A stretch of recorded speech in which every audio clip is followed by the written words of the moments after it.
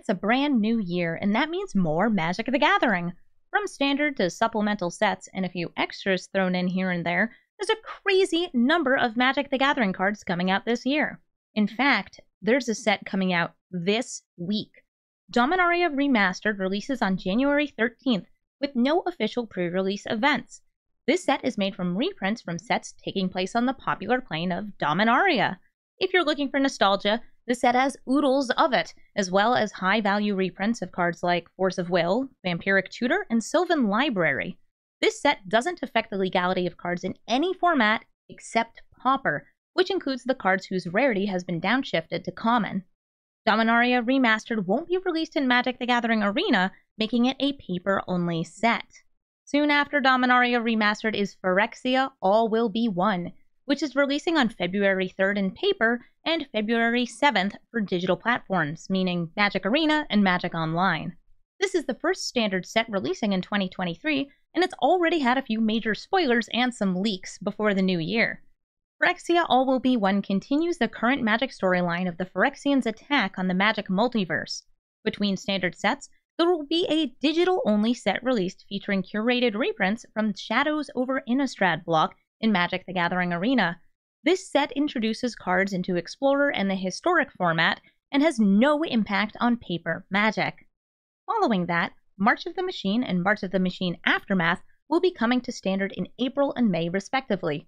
March of the Machine is a full standard set that continues into the current storyline and appears to involve various planes of Magic the Gathering coming together to fight against the Phyrexian invasion. The current story arc is slated to conclude with Aftermath, a smaller set which wraps up the loose ends with a new booster format called Epilogue Boosters. This set isn't meant to be draftable on its own, but will be standard legal and will be available in both paper and online. The second major supplemental set of the year is Lord of the Rings, Tales of Middle-earth. This is a Universes Beyond set, meaning it takes place outside of the Magic the Gathering multiverse. The cards in this set will feature scenes, characters, creatures, and settings from the Lord of the Rings universe, so you should expect to see Frodo and the rest of the Fellowship in action. Tales of Middle-earth will be released into paper Magic as a modern legal set, and into Magic the Gathering Arena as an alchemy legal set, meaning it will be legal in Historic and Historic Brawl as well. Unlike Battle for Baldur's Gate, this set is expected to be the same on paper and in digital formats. There's a chance that Lord of the Rings, Tales of Middle-earth releases before March of the Machines, as official release dates haven't been announced. Coming up in the fall of 2023 is Wilds of Eldraine, a return to the plane first visited in Thrones of Eldraine. Just as the first set on Eldraine focused on the castles and their knights, Wilds of Eldraine is expected to have cards with a focus on Fae and the mysterious fairy tale creatures of the plane. This set will be standard legal and should be the set marking rotation, which is when Innistrad Midnight Hunt, Innistrad Crimson Vow, Kamigawa Neon Dynasty, and Streets of New Capenna are leaving standard. The final set of 2023 is Lost Caverns of Ixalan.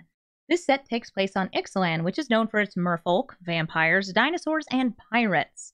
This is a standard set which may be a standalone adventure or tie into a new overarching plot for Magic the Gathering.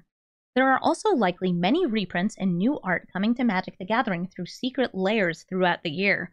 And though it isn't a set, it's also worth mentioning that there will be a set of Doctor Who Commander pre-constructed decks and secret layers released this year as part of the Universes Beyond series. These will only be legal in Eternal formats, similar to the Warhammer 40k decks released in 2022. The release dates aren't yet known for the Doctor Who products, but they're expected to be available before the end of the year. Hopefully this video was a helpful primer to the sets coming out in 2023. Thank you so much for watching!